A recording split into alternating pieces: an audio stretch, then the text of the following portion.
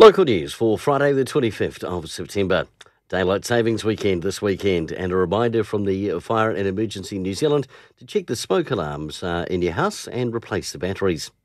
The Wellington Chamber of Commerce has released its 2020 election report. Chamber Chief John Milford says the government's COVID response fund and shovel-ready project list has allocated $185 million of the $3 billion fund to Wellington and Wairarapa regions. This is a minuscule amount for the country's largest regional economy after Auckland.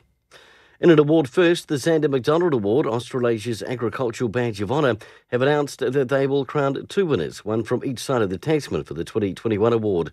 Sam Vivian Greer, a 31-year-old farm consultant at Baker Ag in Masterton, is a finalist in those awards, and they will be announced in March next year.